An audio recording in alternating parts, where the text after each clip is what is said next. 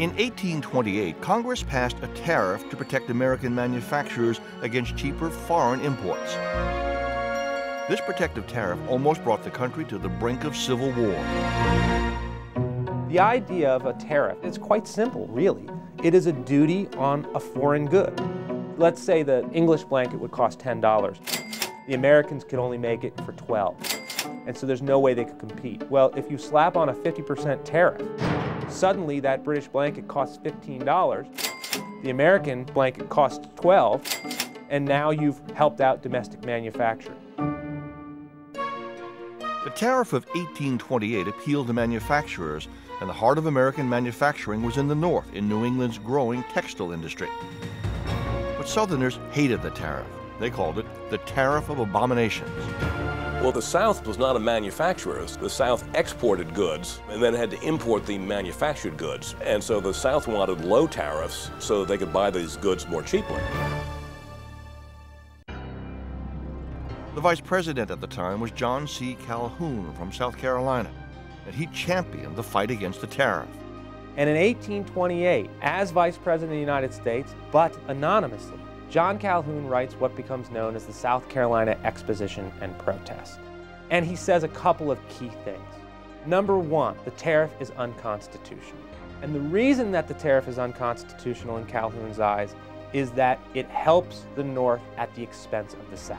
And here is where Calhoun, as a political theorist, really reveals some of his brilliance.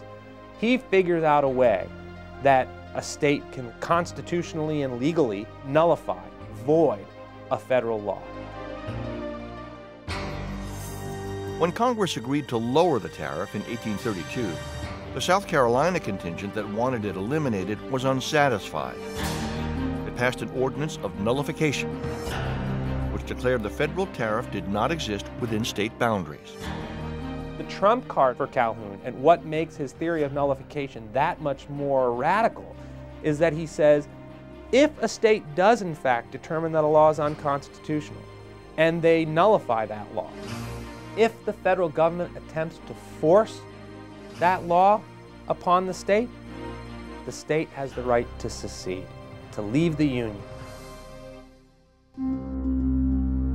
President Andrew Jackson was furious.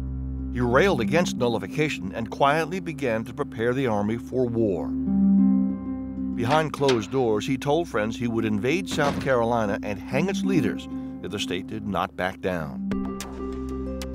In 1833, Jackson got Congress to pass the Force Bill, authorizing him to use troops to enforce federal tariff laws if necessary. That same day, Senator Henry Clay engineered a compromise to gradually reduce the tariff enough to placate South Carolina. The bill squeaked through Congress, preventing a civil war. The South Carolina legislature met and withdrew its nullification of the tariff, but in a final act of defiance, abolished Jackson's Force Bill in their state. Nullification as a theory never rears its head again. No one ever attempts to nullify a federal law again. But it does not kill the idea of secession. Secession continues to roll around, and as we know, there's an attempt to secede from the Union in 1861 by a number of southern states.